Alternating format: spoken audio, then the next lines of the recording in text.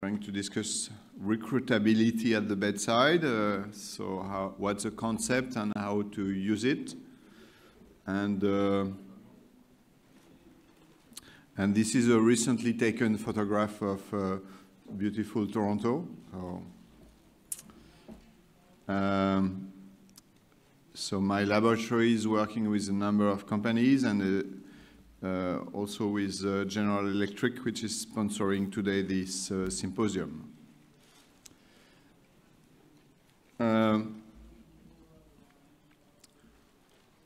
This is a very, very important paper because it showed for the first time since the description of ARDS that PEEP could help to reduce mortality. You see patients with ARDS, there is a significant 5% reduction in absolute mortality difference, whereas patients with, we would say, mild ARDS today, so with acute lung injury, non-ARDS, have no benefit from PEEP. So this is not directly a randomized control trial. This is the aggregate of 3 randomized control trials in what we call an individual meta-analysis, so at the individual patient level. And it's, again, very important news because this was the first time there was a significant effect. But in the other hand, it's a small effect. You see only a 5% difference. And maybe, because we have been talking, discussing, looking at PEEP for a long time, maybe we can do a better job in better individualizing the PEEP titration, which in this study was done with different means. And the reason for that was shown here by Luciano Gattinoni, looking at CT scans of patients with ARDS and comparing the amount of open lung at 5 centimeters of water and at 45 centimeters of water. And he computed what was the lung recruitability, so how much of the lung could be reopened by increasing the pressure up to 45. And this is a distribution of patients, the number of patients in the different amounts of potentially recruitable lung. And really the message of this slide is that it goes everywhere from 0, some patients absolutely non-recruitable, to 40, 45, or even 60%. So all these patients are called ARDS.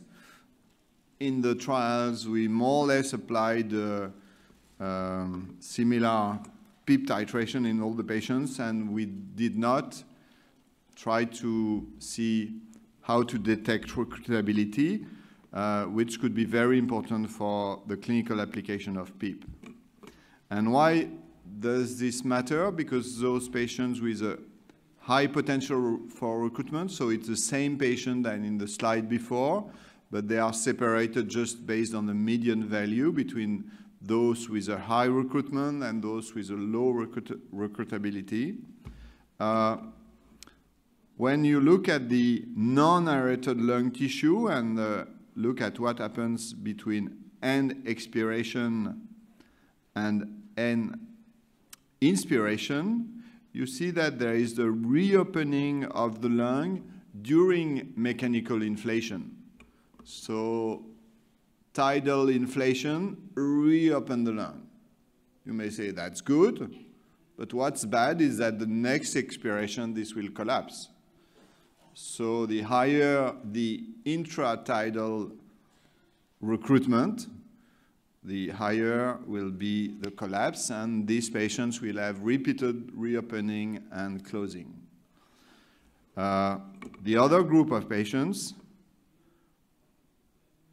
they will have, the same patients, if you apply PEEP, so if you start not from 5 but to 15 of PEEP, you markedly reduce the amount of tidal recruitment, which means that you keep the lung open. So in these patients, applying a high PEEP is worth the price to pay, which is distension. In the other group, the low potential recruiters, you do not have reopening and collapse. So from the standpoint of protecting the lung from reopening and collapse, in these patients, there is no role for protecting ventilation to apply a high PEEP. And today, we are not really very good at determining this at the bedside. Maybe looking at oxygenation could help. And in fact, when we look back at the database of two of the randomized trials, the LOVES and the EXPRESS trial, we look at the response in terms of oxygenation. First, it's interesting to see the change in PF ratio after changing PEEP. There is a wide variety of response. Increasing PEEP usually increase PF ratio, but not always, and to a very wide range in patients. And interestingly, this is a retrospective analysis of the data. When we looked at those patients who look at this red line, those patients who increased oxygenation, so increase the delta PF ratio, after PEEP increase, the higher the response in terms of oxygenation, the better the outcome when they received high PEEP. Okay, if you look at all patients who have an increase in PEEP, those who increase oxygenation have a better outcome, which could suggest, but that's very indirect, that maybe response to PEEP is indicative of a better recruitment, and receiving high PEEP when you are recruitable leads to a better outcome. That's possible. That needs to be tested prospectively. And as you've seen from a preceding slide, it's not very, very accurate because, again, you have a wide range of response. So maybe oxygenation, and I think that's what clinicians use at the bedside. When the patient is responder, we usually put higher PEEP. To more individualize the treatment, we would need to measure recruitment. So recruitment has been measured by CT scan. This is not applicable for clinical purpose. The first technique which could be applicable is the pressure volume curve, the PV curve technique, which is now provided automatically on some ventilators. And the recruitment would be the amount of volume obtained for the same pressure. Let me explain that. So this would be a PV curve from ZIP. And then if you have your patient ventilated, you could increase PEEP from 0 to 10. And then repeat the second PV curve. But the second PV curve is just the increase in pressure and volume from the starting point. The starting point would be your PEEP of 10. So the real question is, but what was the volume at PEEP 10 above FRC to correctly place the second curve? Is it starting from the same point, or is it starting from a higher point? So to measure recruitment, this is feasible. You need to measure what is the volume when you start from a PEEP of 10, the volume above FRC. It's not impossible to get. In fact, you just simply need to go from PEEP to ZIP and measure the expired volume. So this would be something like that. Your patient is on PEEP 10. You abruptly go to PEEP 0, and you measure the expired volume during this phase. So the expired volume would be the inspired volume plus the volume which was kept by PEEP. So for instance, if you have a tidal volume of 500 and you see an expired volume in this phase of 1500, it would mean that you were 1 liter above FRC. So once you know that, you can say, well, my second PV curve can start from here, PEEP 10, 1 liter above FRC, and you can place this second PV curve. And what we call recruitment is the volume which has been recruited or gained. It's the difference in volume for a given pressure. I hope you have understood. We will have questions about that at the end. So it's feasible, and it has been done a lot in research. It's still a bit complicated at the bedside. So the next technique which could help us could be a direct measurement of lung volume, and I'm going to show you why a direct measurement of lung volume could help. We know from almost the early description of ARDS that the main characteristic of ARDS is it's a restrictive lung disease. It means all lung volumes, aerated lung volume, the one we can measure, are markedly reduced. This is a study, for instance, from the group of Luciano, showing that ARDS patients have a functional residual capacity, which is approximately 40% of the theoretical value. This is a study we did using so measuring FRC and comparing in every patient, single individual patient. The high bar is the theoretical value, and you see that on average FRC is around less than 1 liter, whereas the theoretical FRC supine, because it's supposed to be lower supine than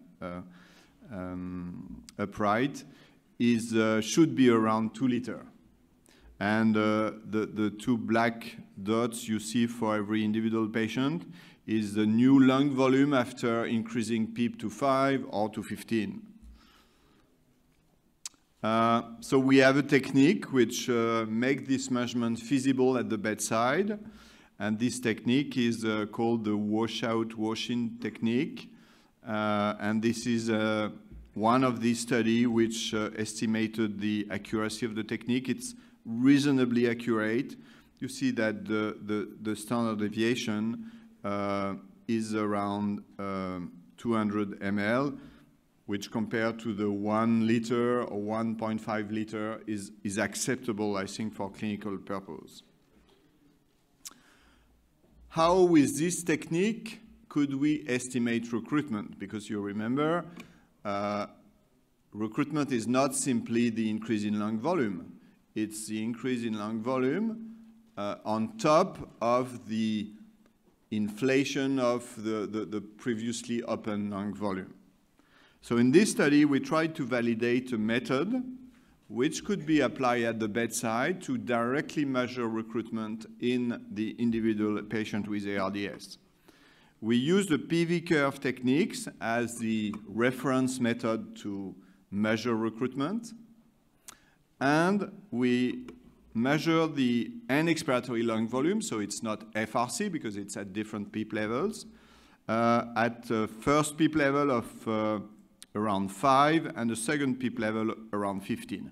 We did not want to measure FRC at ZIP because we don't like to put our ARDS patient at ZIP, even if it's for a few minutes. So we just make the measurements at 5 and 15. Then we say, okay, when we have the patient at PEEP 5, we can measure the compliance. Compliance is volume over pressure. And from compliance, we can say if we increase the pressure, the PEEP, by this amount, we can predict what will be the increase, what should be the increase in volume. So for instance, if you measure that the compliance at the low PEEP is 20 milliliter per centimeter of water, and you're going to increase your PEEP from 5 to 15, which is a delta PEEP of 10. If everything remains equal, your lung volume should increase by 200 ml. This is, Luciano said this is 11 years old math level, okay? Measure compliance, delta PEEP, you say, okay, lung volume should increase by 200 ml. And then, with the PV curve technique, we measure the recruitment, and we say maybe when we measure lung volume, if the lung volume increase is higher than 200 ml, this is recruitment. Okay? Especially because between 5 and 15, the PV curve is almost linear, so it's the same compliance, and if we observe a higher increase in the lung volume than predicted, this should be recruitment. And for instance, in our patients where we had predicted 200 ml increase, we observe a 600 ml increase. So maybe the recruitment in these patients is 400 ml, which is a relatively high recruitment compared to the previous data. And it works well. It's not perfect, it's not completely accurate, but it gives a very reasonable estimate, simply comparing the predicted increase in lung volume to the observed increase in lung volume. So from just 2 lung volume measurements, it's feasible, possible at the bedside to estimate what could be the recruitment. And this would be an illustration of a patient, for instance, where you have the tidal volume. It starts from the first end expiratory lung volume at PEEP 5. You go to PEEP 15. You predict this increase in lung volume at PEEP 15. If the second end expiratory lung volume is as predicted, you would say this patient is totally non-recruiter. By contrast, these other patients, starting from the same point, you predict to be there, but the second lung volume is much higher, so this means this patient is a high recruiter. So just to finish, I'd like to illustrate the way we could make it even simpler for the clinician, and we worked on an app for that to say you could, for instance, put the initial end expiratory lung volume for the first PEEP. The ventilator could measure compliance. Then you would have what is the expected increase, and everything above that would be recruitment. So for instance, in this patient, this would be the total increase in lung volume and the percentage of increase, which is purely recruitment. So this would be a patient in whom I would like to put high PEEP. Another patient who will stay there would probably not benefit from a high PEEP. So I will stop there. I think we have now interesting tools based on physiology, which could help to better individualize the PEEP therapy, which we know is important for the most sicker ARDS patients, but which is also a therapy with side effects. Thank you very much.